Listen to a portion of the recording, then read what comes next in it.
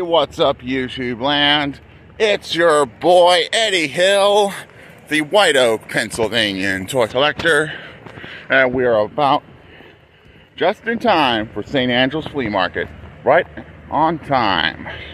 So we're hoping to find some vintage scores and have a good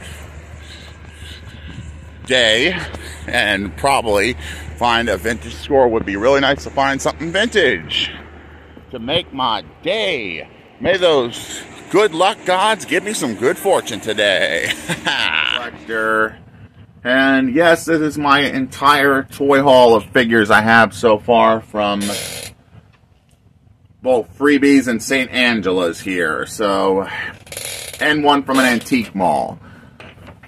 And this figure, I had some money left over and got a Dollar Tree, this blind bag transformer. But we did score some figures at St. Angelos, just not as much as I was hoping for. We got a G.I. Joe Series 2 1980s. Storm Shadow, when he switched to G.I. Joe, we got a 1980 Smurf, which was a nice find. A knockoff Bart Simpson's keychain. Look at that. It's like Bart Simpson. You know what I mean? Only paid a quarter for him. This figure we paid $5 for. That was from my antique mall find. The 1993 Ninja Turtles, Samurai, Donatello, and I added a weapon to him so he'd be more complete. So he's got a staff with some blades. So he's got a bow staff, but it's got blades on it. It fits with the samurai theme, if I do say so myself. But the 1980s G.I. Joe Series 2 Storm Shadow, who switched to G.I. Joe, was a nice find. This blind bag was nice to find. And for the other things, we got some weapons we gave to some random figures. Figured we'd show them off. This weapon we got for free, and we gave it straight to our grunt here, so he has a gun, so he can go shoot some Spartans. Like, take this, Spartan! Pew, pew, pew. And I couldn't help that shooting noise. It's a fun noise to do. And we got a sniper rifle for this figure for free. And now, he's no longer Tunnel Rat. He's Long Range. A member of G.I. Joe that shoots from long range distances.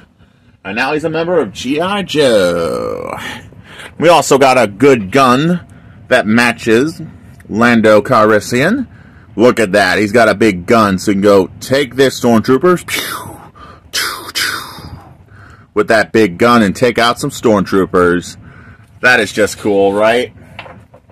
And I got those guns for free. Another thing we got for free, we got this Penguins bobblehead of a famous Penguins player. I do like collecting bobblehead figures. I just don't have a lot of them. I probably got like 5 bobbleheads in my collection, but yeah. I'm now collecting bobbleheads because they're cool.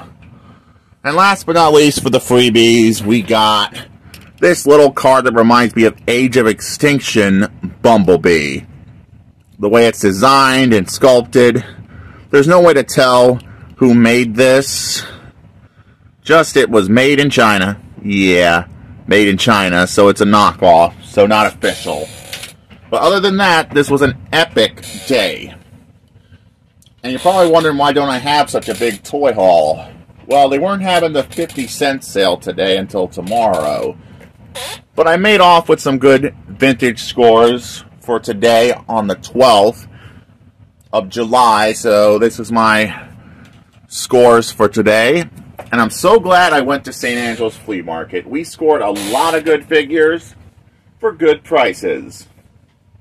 And I am looking forward to putting these on my shelf and reviewing some of these. We're probably going to throw the random figures I just got into a review with the random figures for the last figure review of this week. With the Smurfette, the Magic Mixie, the Custom Monocle, and Bart Simpson. And probably haven't done a Turtles figure in a while. We'll throw the Turtle figure in there too. But other than that, that's what we're reviewing. And the rest of this will be held on to for further notice. But are these figures worth the money? Yes. These figures were so awesome to find, and I was so stoked to find a couple vintage 1980s scores. And this G.I. Joe Extreme Snake Eyes doll action figure, you will see these vintage scores on my Facebook page, shared with the Goody Will gang as well. So I hope you look forward to seeing some of my epic vintage scores for this month. But we have one more place we're going to sell some toys next week. We are heading to the Monroeville Exchange on the 20th. And we're going to be selling some more stuff to make some more money and buying some more stuff for the collection. But other than that, I look forward to going to the exchange and showing you what I got. But this has been Eddie Hill. Big toy haul for this 12th before I go to camp. This is Eddie Hill. Moving on and rock out YouTube land.